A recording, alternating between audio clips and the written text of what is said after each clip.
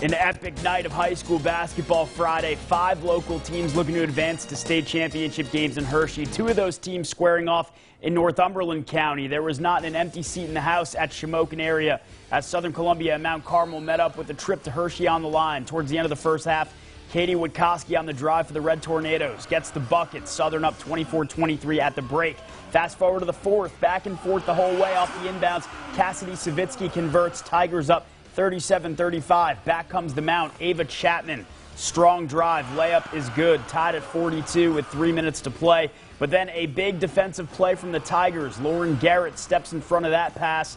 Takes it all the way back for 2. Southern up 46-42. 90 seconds left. Tornadoes able to answer. Alyssa Reisinger inside. Nice move that makes it a 2-point game, but the Tigers go inside themselves. Allie Griscavage all alone for the finish. Southern holds off Mount Carmel for a 50-46 win, and the Tigers headed to the state championship game.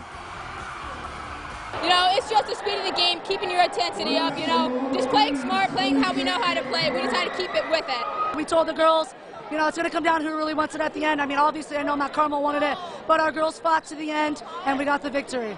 Mount Carmel's a great team, both offensively and defensively. They're really hard to defend, and they're great shooters, so we just had to play with a lot of confidence and just make sure everything's going right for us.